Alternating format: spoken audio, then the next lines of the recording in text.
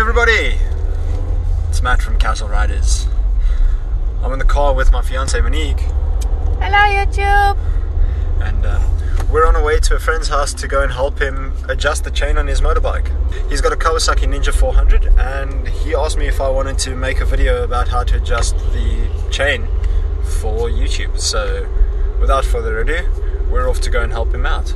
Let's go check it out.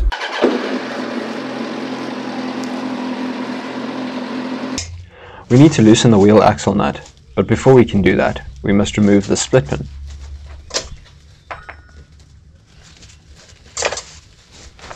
Then, using a master wrench, I loosened the axle nut.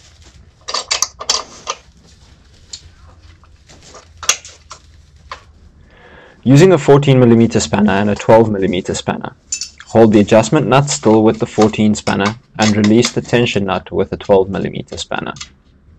Repeat on both sides. Adjust the adjustment nut with the 14mm spanner. You'll notice that this guide plate moves along the notches on the swing arm.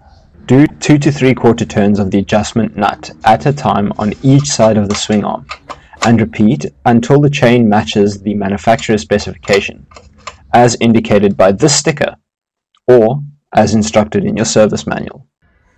The guide should be at the same point on both sides. However, you do want to check that the chain runs straight by looking down the length of it from behind the rear wheel. Once you're satisfied that it's all aligned up, tighten the tension nuts on each side of the swing arm, holding the adjustment nut still with a 14mm spanner.